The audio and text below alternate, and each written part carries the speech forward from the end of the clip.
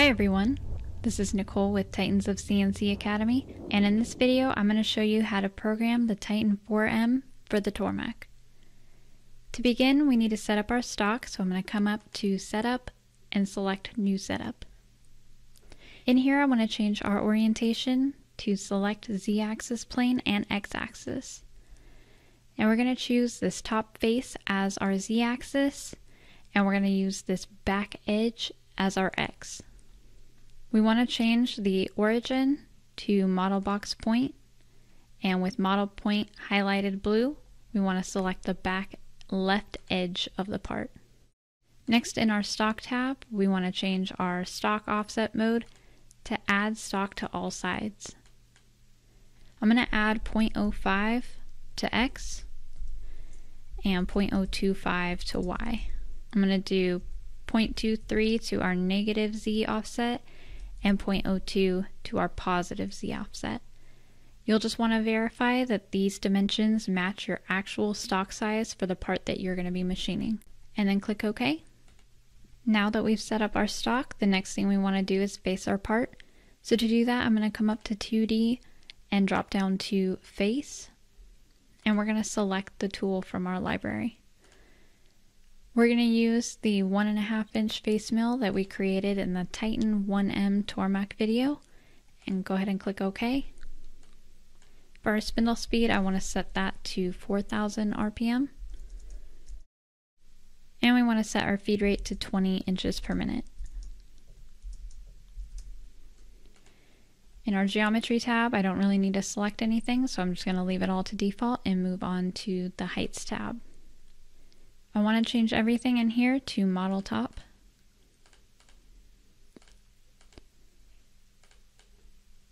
And in our passes tab, we're going to do 180 degrees for our pass direction, 0.76 for our pass extension, and 1.4 for our step over. I'm going to change our direction to climb and then move on to the linking tab.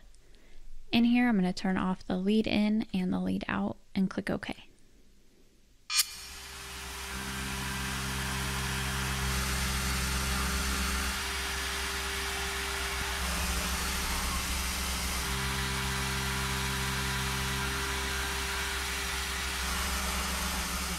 So the next thing we need to do now that we've faced our part is to rough out the profile shape. So to do that, we're going to come up to 3D and down to adaptive clearing. And we're just going to select the tool from our library. We're going to be using the 3/8 flat end mill. Go ahead and click OK. And I'm going to set our RPMs to 4,000. And our cutting feed rate is going to be 20 inches per minute. I'm going to do 20 for our lead in and lead out, and I'm going to do 15 for our ramp and 15 for our plunge. In the geometry tab, I can leave everything in here to default. I don't need to change anything. In our heights tab, we're going to change everything to model top. I'm going to do a bottom height offset of negative 0.77. In the passes tab, I want to change the optimal load to 0.015. And the minimum cutting radius is also going to be 0.015. The maximum roughing step down I'm going to set to 0.8. Our fine step down can be 0.08. I'm going to check the box that says flat area detection, and the minimum step down for that can be 0.008. For our radial stock to leave, I'm going to do 0.01, and our axial stock will be 0.01 as well. In our linking tab, I'm going to set our retraction policy to minimum retraction. I'm going to do our maximum stay down at 10 inches, and our stay down level is going to be 70%. I'm going to do a non-engagement feed rate of 90 inches per minute. And I'm going to change our horizontal and vertical lead in and lead out to 0.02. For our helix, I'm going to do a ramping angle of 1 degree. I'm going to do a ramp taper angle of 1 degree also. For our clearance height, I'm going to do 0.02. And our helical ramp diameter, I'm going to do 0.35 with a minimum of 0.3 and click OK.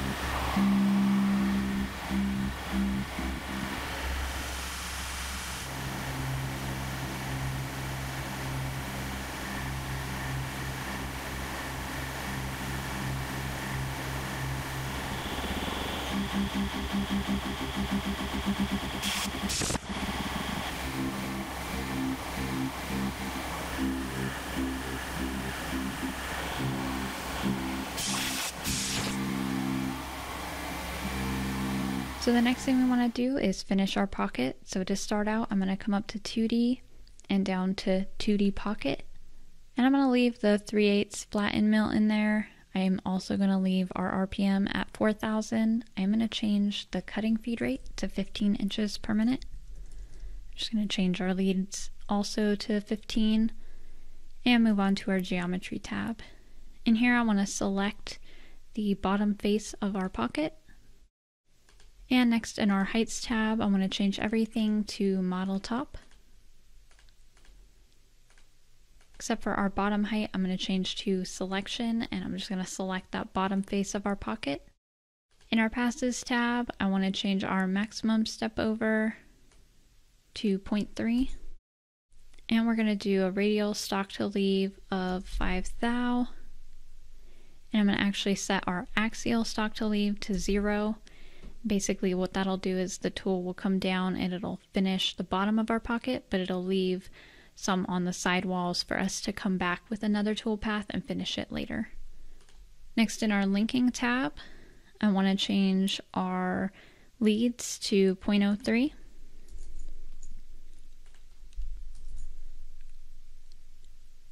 Our lead in sweep angle, I'm going to change to 45 degrees. And our ramp type is going to be set to plunge with a clearance height of 0.02. Go ahead and click OK.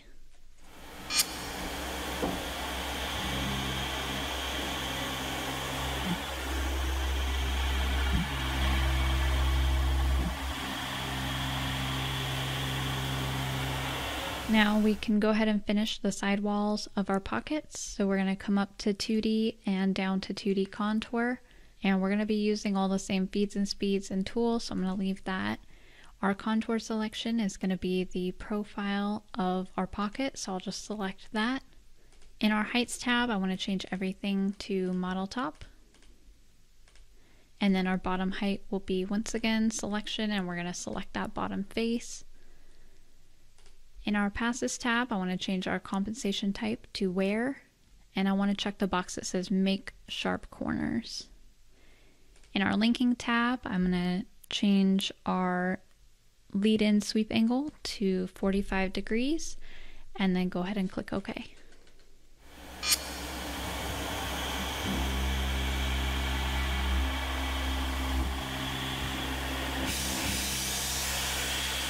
Now the next thing we need to do is finish the ledges here on our part. So I'm going to go ahead and actually duplicate that last contour. So I'm going to right click, duplicate, right click the new one, edit. I'm going to leave our feeds and speeds all the same. In our geometry tab, I want to close our current contour selection, and I'm actually going to select these radiuses on our ledges here.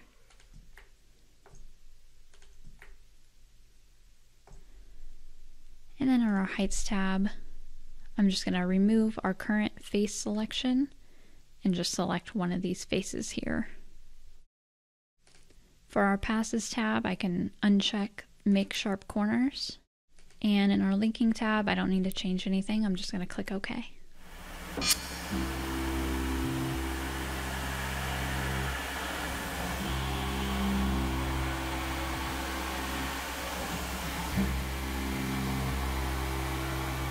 Now the last thing we need to do is finish the profile of our part.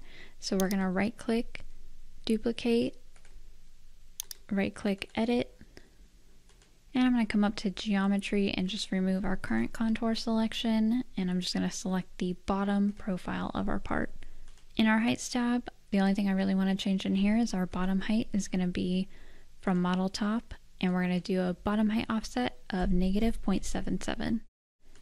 In our passes tab, we don't really need to change anything, and same with our linking, so I'm just going to click OK.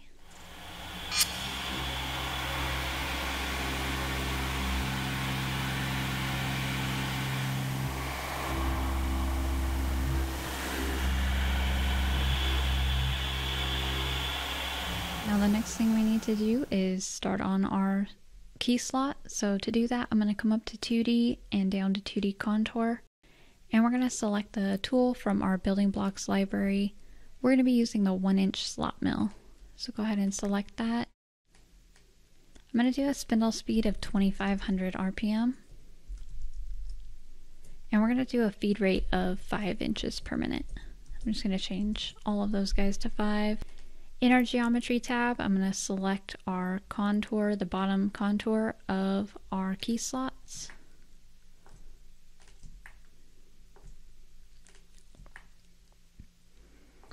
And once I have all those selected, I can move on to our heights tab. In here, I'm going to change everything to model top. And then our bottom height will be from selection, and we'll just select the bottom face of our key slot. Alright, and then in our passes tab, I want to change our compensation type to wear. And I want to turn on our stock to leave and roughing passes. Now you'll notice when I selected roughing passes, it actually gave us a couple more parameters here. So I'm going to go ahead and change our step over to 0.03. I'm going to do our maximum step over at 0.03 as well. And I'm going to do 2 for the number of step overs. For our radial stock to leave, I'm going to do 5 thou, and I'm going to set our axial stock to leave to 0 if there was a number plugged in here, because our key cutter is the same size as the finished slot. It would actually move the position of our slot, and we don't want to do that, so I'm going to set that to 0. In our linking tab, I want to go ahead and change our horizontal lead-in radius to 0.2. Our linear lead-in distance will be 0.2 as well. I'm going to do a lead-in sweep angle of 45 degrees. And I'm going to change our vertical lead-in radius to 0 and click OK.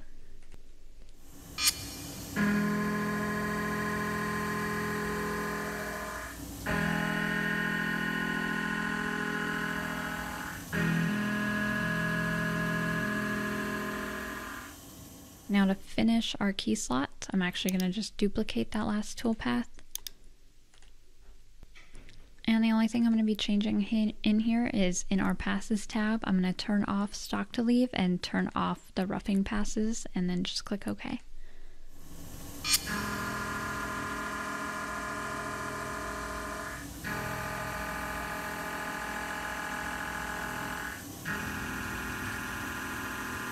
Now we can go ahead and chamfer our part. So to do that, I'm going to come up to 2D and select 2D chamfer.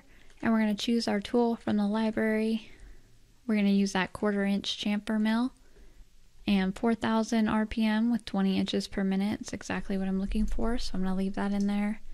I'm going to change these to 20 inches per minute. In our geometry tab, I want to make sure that we select the top contour of our chamfers. So I'm going to select both of those. In our heights tab, I'm just going to change everything to model top.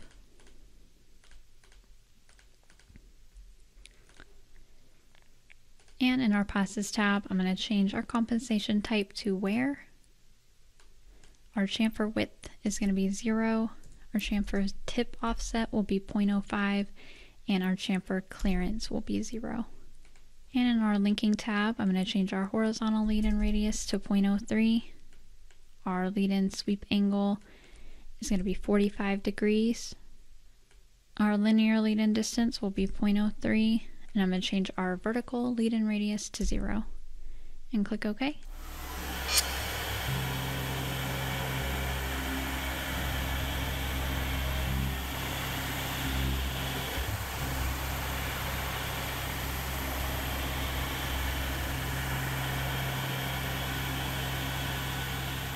So the next thing we need to do is spot drill all of our holes. So to do that, I'm going to come up to drilling and select drill. We're going to be using that same 1/4 inch chamfer, so I'm going to leave that in there. 4,000, 20 inches per minute, that looks good. Just change that to 20. For our geometry, I want to make sure our hole mode is set to selected faces, and with hole faces highlighted blue, I'm just going to go ahead and select one of our holes. And then I'm going to check the box that says select same diameter. Next, in our heights tab, I want to change all of these to model top.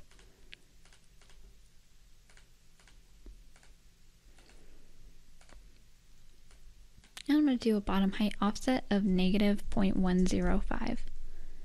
In our cycle tab, I want to make sure our cycle type is set to drilling, wrap it out, and click OK.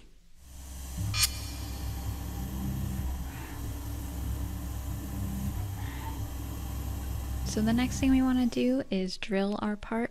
So to make it a little quicker, I'm just going to duplicate that last tool path, right click and edit a new one. We're going to go over to our tool tab and we're just going to select the tool out of the building blocks library. It's going to be the 0.1772 drill. Click OK. Now I already like the feeds and speeds in here. I was going to go with 4,000 with 16 inches per minute. Our geometry is already selected, and in our heights tab, the only thing I need to change is our bottom height offset is going to be -0.575. In our cycle tab, I'm going to change our cycle type to chip breaking with a partial retract. And for our pecking depth, I'm going to go 0.05. I'm going to do 0.025 for our minimum pecking depth. And I'm going to do 1 inch for our accumulated pecking depth. And 10 thou for our chip break distance. And click OK.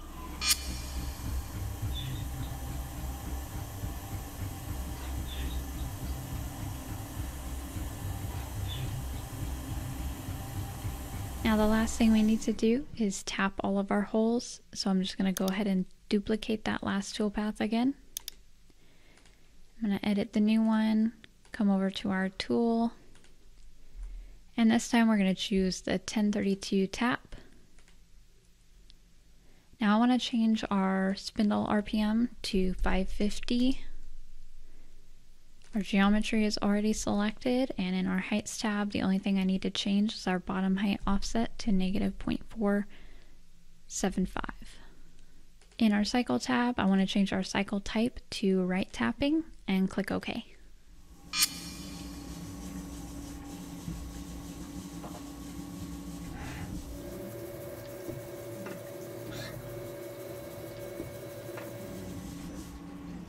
Now the programming for this part is now finished. I hope you enjoyed this video. Thank you for watching.